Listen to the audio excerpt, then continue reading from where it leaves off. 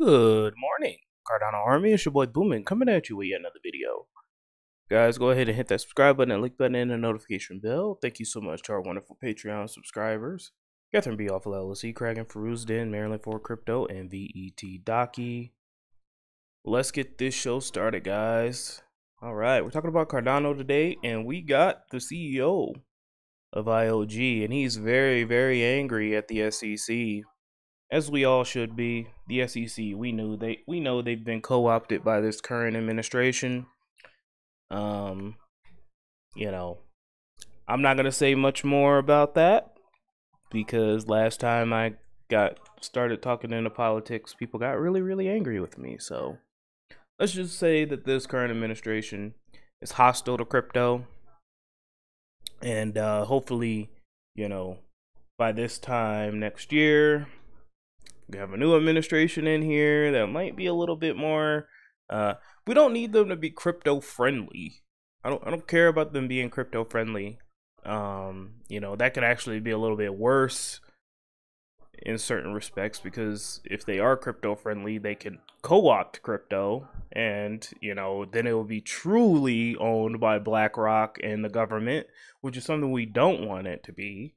But crypto neutral is definitely something that we should be aiming for when it comes to leaders in America. I just want someone who's crypto neutral, who could be fair and objective. Yes, get rid of all the corruption, but also don't try to harm the industry. Let the industry grow, let the industry blossom, and let's see what we can accomplish. So Charles is going to go off on the SEC. Let's take a look at what he has to say. This should definitely be interesting. Then they come in and say it's a security. Okay, well, what the hell does that mean if it's decentralized? How does Bitcoin register? Oh, but it's not. Then explain to me the fucking difference between Bitcoin and Ethereum and Cardano and the rest of the gang. Explain it to me. Like I'm 5 years old. Run the goddamn Howey test on it and show me the difference between the two. Tell me, is there an expectation of return with the goddamn orange pill moon boys? It's there. There's so many different planks and angles that you can take a look at this thing from. And by the way, if you subpoena an attack about 3 different entities, you could perform a 51% attack on Bitcoin, because that's the way the hash power works. But it's decentralized, apparently. And Team Orange gets a complete pass. It's a pathetic fucking joke. It's an absolutely pathetic joke. And it would be funny if not for the fact that hundreds of millions of dollars of legal fees have been exhausted in this Pyrrhic war that's being fought on the industry. And they'll lose court case after court case, as they already have, and will continue. And then at some point, it'll stop. There will not be an apology. There's not going to be any money that comes back, and we'll just move on. Like we did with the Kennedy assassination. We'll just move on. Like we did with Vietnam. We'll just move on. Like we did with Iraq and Afghanistan. We'll just move on, like we're doing right now with COVID. We'll just move on, like we did with all the things that have happened the last 50, 60, 70 years in the United States history. It has to stop. It honestly has to stop. Why do I praise libertarians come in? Because the only people that seem to think the only people seem to improve the situation, the people that are unraveling the government. It's not accountable anymore. People harm people, they get away with it, and they just move on, and nothing changes. I'm tired of it. I think our industry is tired of it. The entire reason cryptocurrencies exist is not because somebody woke up and said, man, tokens on the internet is such a good idea. The entire reason cryptocurrencies exist is that we're trying collectively to reestablish the social contract, because the social contract is horrifically broken.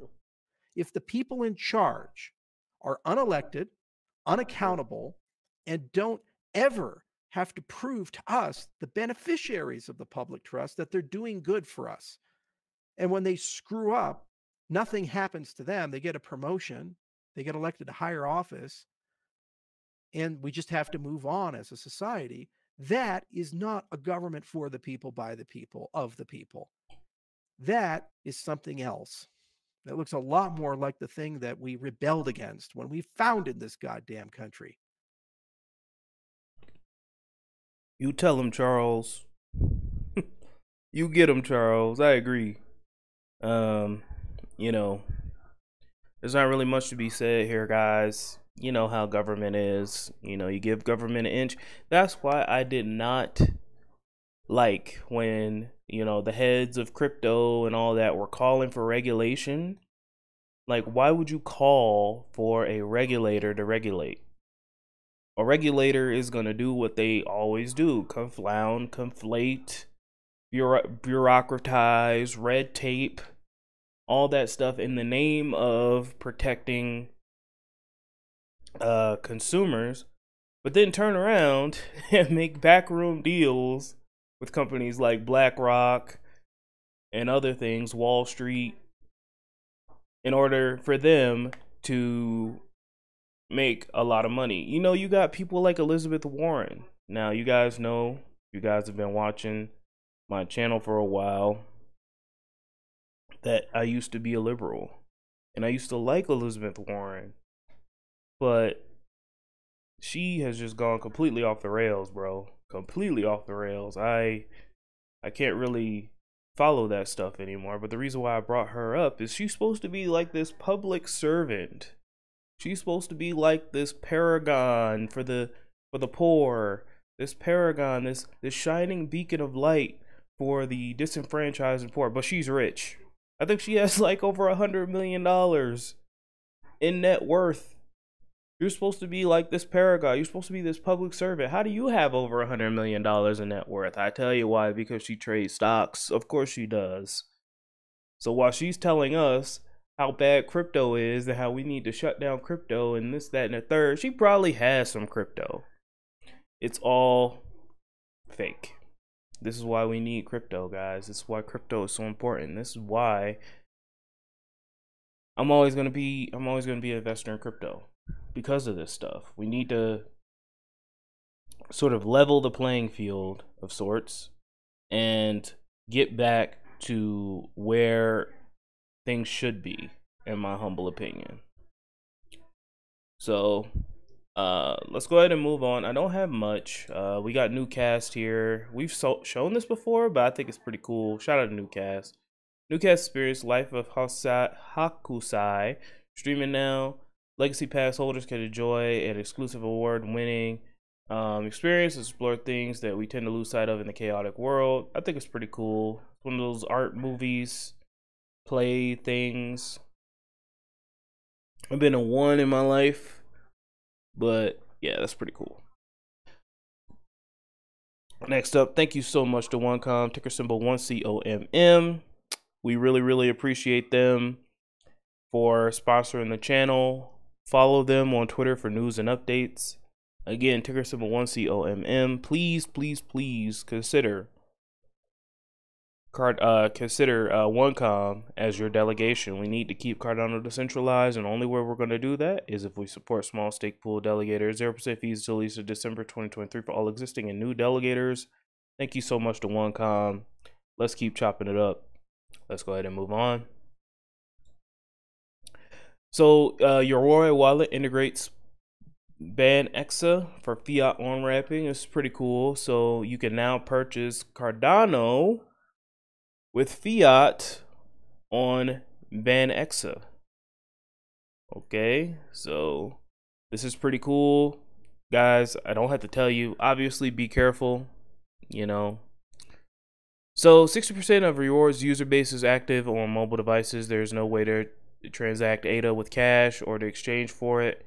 Consequently, users are restricted to transacting only with crypto or engaging in separate crypto exchange to obtain desired currency. BanXA presents Yoroi a compelling solution to the inconveniences occurred from such limitations by delivering fiat on-ramping functionality.